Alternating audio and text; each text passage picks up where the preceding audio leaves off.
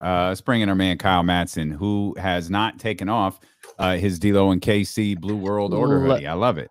Literally never taken it off. I love it. It's like it's a great hoodie. It's super comfortable, but it's a way for us to be close, and I know that's important to you. It's the most important thing in my daily life. Is how do I wake up and I say, how do I be close to D-Lo and KC today? And then the hoodie is sitting there hanging up in the shrine that I have built for you guys, and I gotta take it down and throw it on, and I go about my day. That's why you're to go, Kyle. That's why you're to go. Thanks, man. We'll get you one in the 49ers Lux colors that are about to drop. We'll get you that, and we'll get some bottles to spice up the little back setup of your camera there. We'll get you some nice bottles to put back there. So I have two. You do.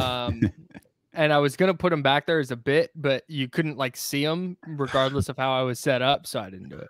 That's the beauty with the Vylon and the Bumbo Cream is you could put them behind you and they could be empty. That's a great point. Like, that's solid. There are some bottles behind me that are purely decorative. Most of them are not, but some of them are very much decorative. As we welcome the Prince of Niners Wire, our friend Kyle Madson. Of course, he's the host of Candlestick Chronicles, as well as the work he does over at 95.7 The Game in San Francisco. So Odell gonna play for the 49ers on Sunday or no? Well, considering that his waiver claim hasn't been waived yet until Monday, so that process won't take place until next week. It's a definite maybe. It's a hard maybe. There we go.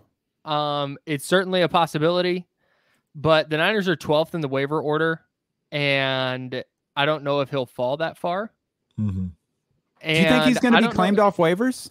It should be. Yes, I think so. The key to that too, Kyle, isn't Cleveland doing something with the contract that they turn it into a signing bonus? Because with the waivers, tell me if I'm wrong. I could be off here, but doesn't it mean when you pick them off waivers, you got to pick up that contract? Yeah. And Cleveland is basically making it where that's not an issue. So it would basically be like a vet minimum. Yeah, that's kind of what I saw. So the financial thing isn't an issue. It's just so they got the Von Miller treatment, like the Browns are just paying the contract like the Broncos did with Von Miller. Yeah, yes. They said they're turning it into like a signing. Dude, he's going to the Rams. What are we talking about? Everybody goes to the Rams. Yeah, they'll the Rams up to last or like first in the waiver wire. That's how they do things for the Rams. No extra draft picks, no cap restrictions, and they'll move them up to the top of the list in the waiver wire. It makes me wonder why not every team operates like basically the Saints do the same thing. It's why the Saints can operate with like 19 cents in cap space, because they just perpetually kick the can down the road. Like eventually the cap's going to keep going up and you can just keep kicking the can down the road. And I don't know why more teams, like, it puts you in a bad spot if a pandemic hits and the cap goes down. but sans pandemic, I think it's a pretty good way to operate. And I don't know why more teams don't do that. But the sneaky team, I think the Raiders would be in on him. And B, like, it wouldn't shock me if he winds up in like Kansas City. But again, I don't think he falls that far in the waiver order. I think there will be a bunch of claims on him.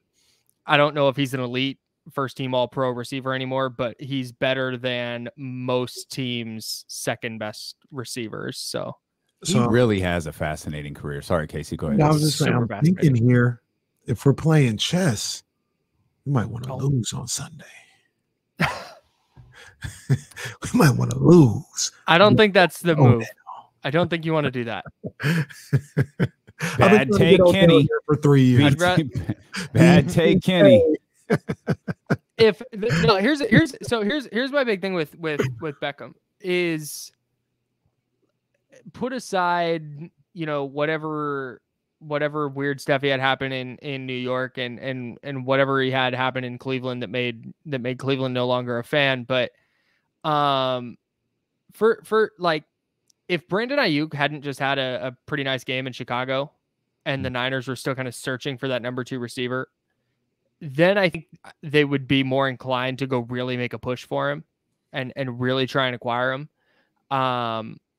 But the fact that Brandon Ayuk kind of came on last game and we saw what he can do in his rookie season, and we see Deebo Samuel have this breakout year where they can be a legit 1-2 receiver tandem, I think the need for a player like Odell Beckham Jr. goes down some. And so the reward doesn't outweigh the risk. Like, is Odell Beckham Sr. the first time Jimmy Garoppolo doesn't throw it to a wide open Odell 30 yards down the field? Is Odell Beckham Sr. going to jump on YouTube and making videos about it? Like, is that just going to become another talking point around the 49ers quarterback situation that's already kind of tenuous? I think that's something that they'll factor in. And I don't know if the reward of Odell Beckham Jr. at this point of his career would be worth that, given George Kittle's coming back. Brandon Ayuk looks to be figuring things out, and Deebo Samuel is one of the 2 or 3 best receivers in the league this year. They don't never go and take a chance on his high-end talent, man. That just doesn't seem to be their philosophy, right? They like everybody by the wayside. Yeah, they just, because Kyle Shanahan's the star of the show. Come on now. It feels like, no, it feels more like they're so concerned, and this is just kind of how it feels. I don't know anybody in the front office where I would know this for sure, but just the way they operate, it seems like they're more concerned with, okay, how are we going to be able to maneuver in 3 years? When it's like, dude, look at the landscape of the AFC and the NFC this year. Like, there's not, you can win it this year. Like they can, if they go and get a Von Miller or an Odell Beckham and they bolster their roster, it's like, dude, the Buccaneers aren't unbeatable. The Packers aren't unbeatable. The Rams aren't unbeatable.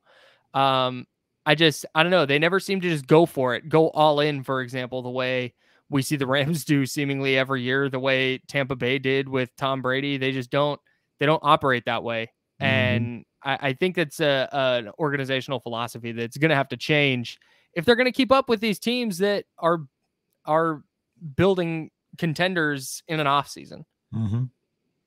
Well, are you more confident in the 49ers this week than you were last week? Yes. Because you really did not like them prior to that game versus Chicago. Yeah, because there was no reason to believe that they would go in and execute at the level that they executed. Yeah. But the fact that they went into Chicago and did it, it's like, okay, it's still there. Like the Jimmy Garoppolo 17 of 28 for 300 plus yards is still there.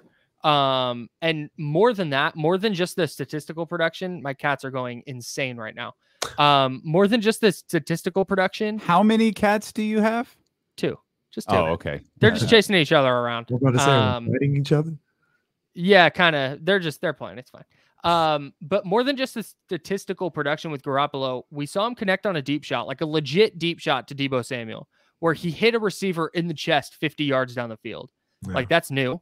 That's a good thing. That was the best I've ever seen him make. We saw him scramble out to his right, directing traffic, and then hitting Brandon Ayuk for like a 20-plus yard gain on a play that I feel like a year ago goes for a sack. And if he's going to make plays like that and look more like the 2017 Jimmy Garoppolo, the won 5 games in a row, it's like, okay, now it's not a coincidence that Elijah Mitchell had a huge game on the same day that Garoppolo kind of figured it out passing wise. It wasn't, all this outside the numbers passing. I think he should have had a touchdown pass to Deebo Samuel after the 50-yard completion where Samuel was open. He just missed an out route because that's what he does. But how decisive he was accurate down the field. He was moving around outside the pocket and making throws. That's all really encouraging stuff for their offense. So if he's going to continue doing that, I think he can be closer to the 2019 Jimmy Garoppolo that they need if they're going to contend even for a playoff spot. But there's always a possibility that he goes out against Arizona and kind of reverts back to not being very aggressive and being indecisive and inaccurate. And we'll see. But the fact that it's still there, I think, was a good sign. I'm not sold on Jimmy as of yet. I loved what I saw him on Sunday, obviously, but I don't have a belief that he can do that consistently as of yet. You know what I mean? Sure. But one thing that I'll say about Jimmy that at first I was upset about, it's like Sour Patch Kids. First are sour, then they're sweet, right? So I was upset about this play. Tell me if you saw this, if you remember this play. It was sometime in the second quarter where Jimmy drops back to pass and the ball gets batted down.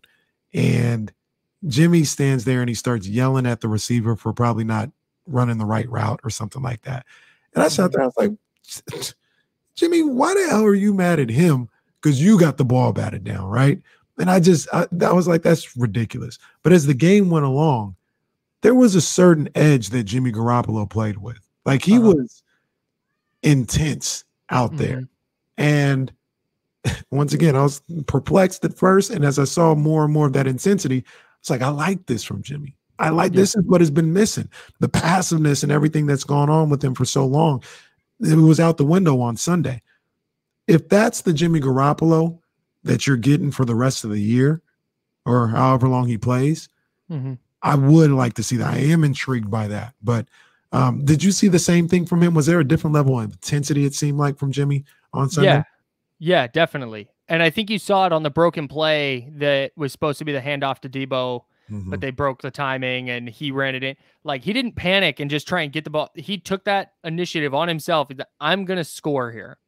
I know the play that was called. I know where the blocking's going. I'm going to follow that blocking. Like, that's a confident quarterback that has ownership of the offense. And I think you're absolutely right. It didn't feel like he had that. And as far as, yelling at a receiver on a ball that got batted down, my theme of the week, as I've been preparing for my show and doing some stuff around the house, has been about process over results. And I think that's a classic case of the ball got batted down. That's not on the receiver. But if the receiver was in the wrong spot, that still needs to get corrected. Right. Because if the ball doesn't get batted down and the receiver's not in the right spot, they have an incompletion anyways, or an interception in the worst case. So you love to see that, because that's been the big kind of my biggest question is, how do you, if you're Jimmy Garoppolo, take ownership of a team when the team made it abundantly clear in March, like, this is not your team anymore, man. Like, it's going to be for this year. Like, you can have it, but it's on loan. Like, you're going to have to give it back next year. Like, this is it. But I think last week was a very good step in the right direction for, hey, he does have ownership of this team and he can put together a really nice performance on the road. So I'm with you, though. I need to see it a few games in a row, because the inconsistency has always been his biggest problem. It's 49ers Friday, brought to you by McQueen and the Violet Fog, the smoothest gin in the world, handcrafted in Brazil. Kyle Madson talking 49ers football with us here on D-Lo and KC. You brought up Elijah Mitchell and the impact that he had on Jimmy Garoppolo's game, or at least that you didn't feel that the fact Elijah Mitchell had a big game, Jimmy Garoppolo had a big game that wasn't exactly an accident. But with Elijah Mitchell, Trey Sermon, Raheem Mostert, is Elijah Mitchell the guy, like, moving forward? Is he the running back of the future for the San Francisco 49ers? I don't know about the future, but I can't even guarantee we'll be alive on Sunday. Thank you, Kyle. Kyle, it works. Thank you, Kyle. Yeah. I think MLK said that, if I'm not mistaken. That was a great MLK quote. Great MLK said, jeez, boy. Can I just real quick? I am so glad that the 49ers drafted Alex Smith first overall in the 2005 NFL draft. But that's a take. Just what a pick. Passing on Aaron Rodgers. You love to see the 49ers having the foresight to not bring that on themselves. Anyway, look here. Elijah Mitchell. The reality situation is they've gotten 2 more Super Bowls without Aaron Rodgers. That's a great point. I'm glad. I thought you were going to say, I'm just thankful they drafted Trey Lance, because there was a lot of Aaron Rodgers talk on draft day too. Another good point. That's another good one. I'm glad that trigger didn't get pulled. So, anyways,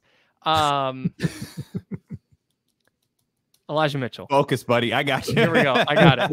I'm back. Ready? Elijah Mitchell. In 3, 2, 1. All right. Elijah Mitchell. I don't know about the future, but he is the guy right now. So he leads the team with 81 carries. The next highest carry total on the team is Trey Sermon, who had 29 carries. He has 31, and 29 of them came in the 2 weeks that Elijah Mitchell was out. Like it's Elijah Mitchell and it's going to be Jermichael Hasty on third down, but Hasty I think has 12 carries this season. So he's the guy. He's super effective in their system. I don't know what the deal is with Trey Sermon. I don't know why they don't like him. Like they drafted him in the third round. I don't know what the deal is, but Jeff Wilson Jr. is supposed to be coming back. So maybe we see that cut into Elijah Mitchell's carries a little bit because he already has a shoulder issue and then he's dealing with a rib issue this week. So I think they probably want to cut back on his carries a little bit. But he's going to be the guy. I think he's going to be the number one running back for sure. He's had 17 or more carries in 4 games, which is he's played 5, and in 4 of them he's had 17 or more carries. That's as many as Raheem Mostert has in his career. So this is like a different level of usage that he's getting, and I think it's because he is so effective. And in real quick, because I want to ask about Elijah Mitchell, but I have to address something that's going on in the chat because people didn't like the fact that I said that the 49ers have gone to 3 Super Bowls and Aaron Rodgers has only gone to 1. And they go, well, how many have the 49ers won since Aaron Rodgers? You're right. Aaron Rodgers has won 1. 49ers have won any. They haven't won any. The problem is, if the Bears wouldn't have choked away the NFC Championship game, like they choke away pretty much everything, he probably wouldn't have gone to that Super Bowl. But we left it. We left the fate of the world in the hands of the Bears, and they failed us like they do all the time. But that's neither here nor there. Now, Elijah, Kenny really winning over the Bears fans in the chat. I'm just pointing out facts. They were at home, NFC Championship game. Let this guy Aaron Rodgers run all over him while Jay Cutler was riding a electric bike or what's the exercise bike, and smoking a cigarette on the sidelines. But that once again, that's neither here nor there. Elijah Mitchell, this guy's a lot better than I thought he would. Like I had my reservations after the Detroit game because he played well, but I was like, come on, guys, like it was one game. But when he's out there and he's healthy, he tends to do pretty much the same thing every time he gets the opportunity. He does a great job of hitting these holes. He runs the Shanahan, Bobby Turner running game the way it's supposed to be ran. And I think that's kind of the difference between him and Trey Sermon right now is he has an understanding of what that system is. And he executes it on a high level. So when they drafted him, I thought he could play the Raheem Mostert role. And Raheem Mostert is in the last year of his contract.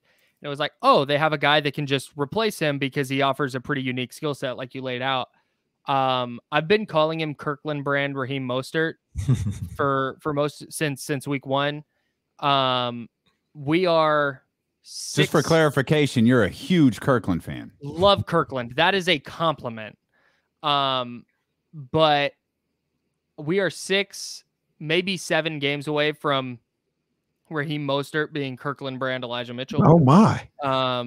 Yeah, dude. Like, like what Mitchell's doing is A, unexpected, but B, like I said, the volume is so much more valuable than what Mostert was doing. You know, Mostert was like 9, 10, 11 carries a game, you know, save for the NFC Championship game and a couple outliers, but he was in that 11 or 12 carries and he's going to pop and he's a home run threat. But I think Elijah Mitchell is going to blend really nicely at 15 to 20 carries a game, but he's also going to hit that 4.8, 5.5 yard average and also be that home run threat. I still think we should see a couple of Trey Sermon carries. I mean, my goodness, you can't run up the goal a couple times. Goodness gracious. My man can't get a touch. Come on. Yeah, may have missed on that one when I was proclaiming him the future RB1 of the San Francisco 49ers. I predicted he would lead the team in carries. So no, I was with you. I had half of it right. I said Mostert won't last long. Trey Sermon will take over. Actually, if we just check the tape, maybe I said Elijah Mitchell. But look, I definitely didn't. Yeah, well, he said Elijah Mitchell.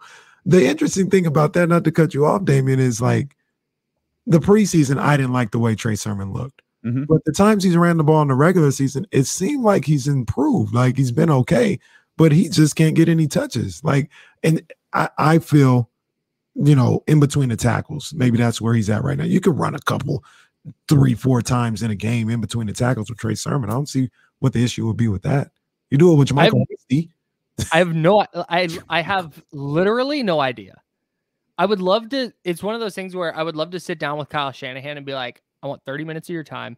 Take me through the practice tape of why Trey Sermon cannot get uno touch. One. He can't get one carry. And could you forward me the film of you and Brandon Ayuk having words? Because I'm so curious what that line meant. Like because Brandon Ayuk said him and Kyle Shanahan, I think that was the direct quote. They had words, and that catapulted Brandon Ayuk's return to being the guy. Like, I would like to see that film. Show me how that worked. Do you need to have words with Trey Sermon too? Yeah, just do the Trey Sermon. Do the Brandon Ayuk bit with Trey Sermon. Right. Absolutely. Yeah, I don't. If Brandon Ayuk's gonna figure it out though, that's a big deal for the Niners. Like that's Mohamed Sanu touches in 2021 are not the move. Ooh. Is Debo going on Sunday? Yeah, I think so. I'm a little concerned though because they keep doing this thing, and Chris Biederman, my co-host at Candlestick Chronicles, pointed this out on Twitter. It's like,